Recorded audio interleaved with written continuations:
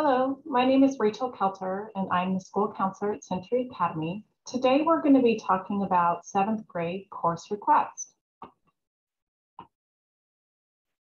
In 7th grade, all students must have 6 periods. 7th grade core courses are English 7 CP or English 7 Honors, Social Science 7 CP or Social Science 7 Honors, Math 7 CP or Math 7 Accelerated. If a student was in Math 7 Accelerated in 6th grade, then they would move into Algebra 1 Honors. Life Science 7 CP, there is no honors for science in 7th grade. And then students have PE and an elective. In terms of the level of classes for English, the core program for all students is English 7 CP. Students who earn an A in English both semesters of 6th grade can be placed in English 7 Honors, as long as they also have A's in social science. All other students wishing to be considered for honors will need to petition. For social studies, the core program for all students is Social Studies 7 CP. Students who earn an A in English and Social Studies both semesters of 6th grade can be placed in Honors Social Studies 7, as long as they also have A's in English. All other students wishing to be considered for honors will need to petition. For math, the core program for all 7th grade students is Math 7 CP.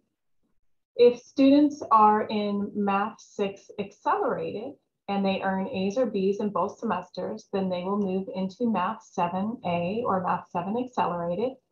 Students in Math 6 who are interested in jumping into Math 7 Accelerated, they will need A's in Math 6 both semesters, a qualifying score on the end of course Math 6 benchmark exam, and they must complete the boost camp or the exam in order to be prepared for Math 7A. 6th graders who are currently in Math 7A who are earning C's in Math 7A class will move into Algebra 1 CP. And if a student in Math 7A as a 6th grader earning A's and B's, then they will move into Algebra 1 Honors. This slide shows the different pathways for math in middle school. If a student starts in Math 6, then they will move into Math 7 and then Math 8 CP. The student who starts in Math 6A will move into Math 7A and then either into Algebra 1 CP or Algebra 1 Honors. And a student in Math 7A as a 6th grader will move into Algebra 1 Honors and then Geometry Honors as an 8th grader. You can see that if a student wants to jump into a higher level, if they start into Math 6, they can take the boost camp to jump into Math 7A, or a 7th grader who wants to jump into Algebra 1 would then also take the boost camp to move into Algebra 1. For the elective, we will be offering an elective that's yet to be determined for semester 1 and a different one for semester 2.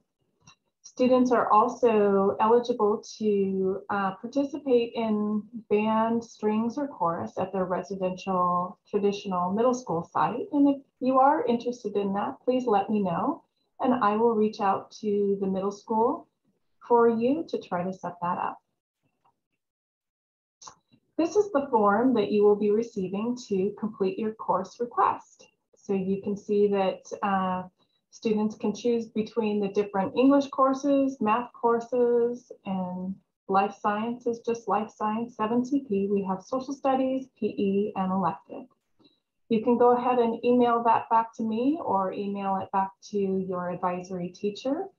And let me know if you have any questions. I'm happy to set up a meeting with you to go over your course requests.